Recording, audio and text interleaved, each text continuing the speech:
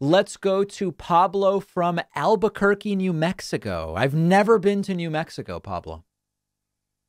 Hi, David. Can you hear me? Yes, I can. All right, great. Yeah, so I'm not sure I really have a question. It's more a while back you had asked why we should keep on bringing up about the deaths of like right-wing conservatives, and it's sort of touching on that. Wait, hold on a second. And I asked, why should we bring up the deaths of conservatives? Sorry, yes, in regards to COVID deaths, Okay. um, or if we why uh, pretty much like when all these Let me see if I uh, can So you're saying sometimes an anti-vaccine right-winger gets COVID and dies.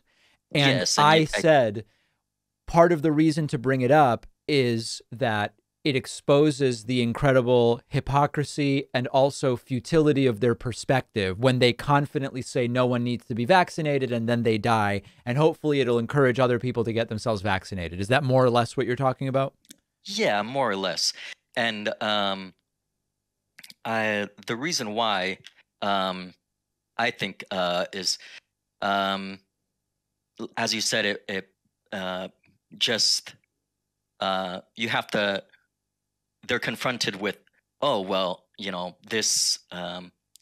Everybody was saying, people on the right, conservatives were saying, oh, you don't need a vaccine. Look, you'll be fine. You don't have to wear a mask, especially with the mask being mandate not being required on planes.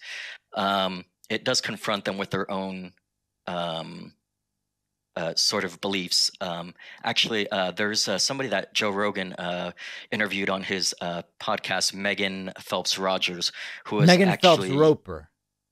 Roper. Yeah, Yes. I've interviewed her as well. Okay. I hadn't seen that one. I was actually curious about that. But yes, and she mentioned how exactly being part of the Westboro Baptist Church, she had to. There's somebody that kept on confronting her about all these ideas Yep. that she had, and it was a lot harder for her to once she was politely confronted with all these different ideas. She sort of had to come to grips with that. A lot of it didn't make sense to herself. Yes. Absolutely well said. Thank you, Pablo. All right. Thank you, David. All right. Yes, let's confront people politely when they have incorrect ideas. Let's take a very quick break. We are going to take more calls in a moment, so don't hang up if you're hanging on to talk to me.